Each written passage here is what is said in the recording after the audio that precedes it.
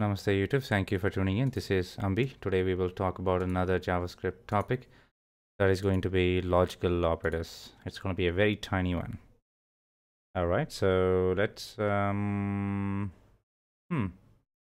operator. First we'll talk about the AND logic, right?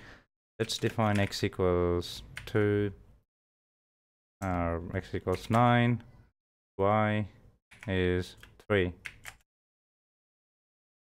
And the logic is going to be x is less than 7, right?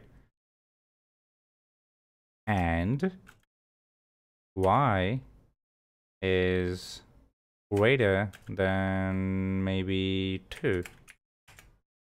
False, right? Let's individually check them, shall we? First, x is x greater than 7? True. Is y greater than 2? True. And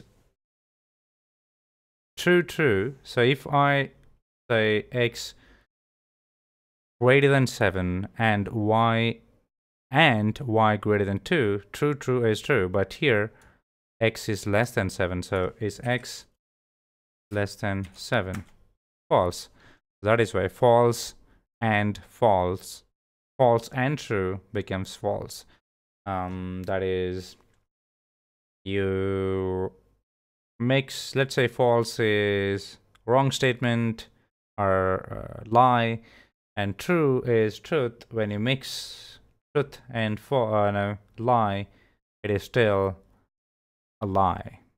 So that is how I try to figure it out. If somebody tells you a truth, mix it up with some lie, then it is still a lie because it's not completely true. So let's take another one in that way. Let's make it very simple. 1 greater than 2, and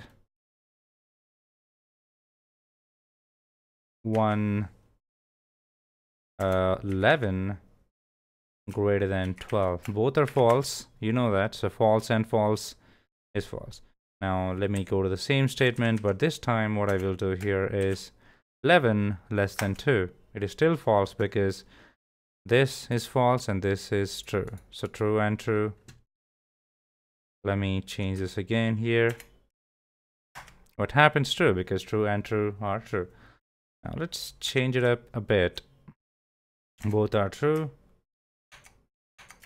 So this is an OR operator, right? True or true. If somebody gives you an option, do you want the truth or the truth?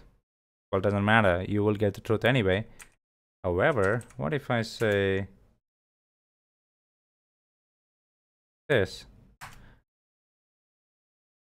If somebody asks you, do you want truth or a lie? So this is true, you know that, because 1 is less than 2.